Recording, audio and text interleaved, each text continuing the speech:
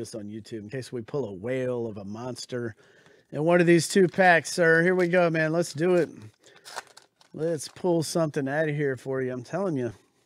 Well, let's get you a good autograph or something in here. Tony Perez.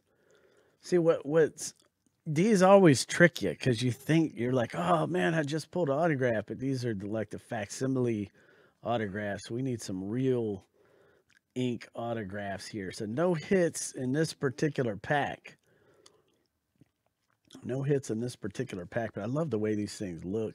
They are nice, man. They look. It has changed big time, hasn't it? Yeah, they got the retro. Nice looking cards. Yeah, they get the retro feel. The retro from 1975 tops, I think it is. Looks good. But anyway, let's see if we can't pull you an autograph out of here. There's a nice King Griffey Jr., Nolan Ryan, Gil Hodges. I'm trying. Oh, there we go. That's a real one right there. So there we go. See that, man? Pulled you on. Look at that. Way to start the day. Look at that. Nice card. Larry Dierker, Astros. Did I say his name right?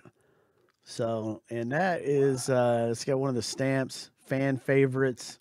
So he's an old school guy. Let's see here. 1,493 strikeouts. So 3.31 ERA. It's not bad. Not bad at all. 1964. So anyway, cool, man. At least you got your one auto out of there. That's a good way to start the day, right? I told you, man, I don't know what it is. I'm just feeling it, feeling like some heat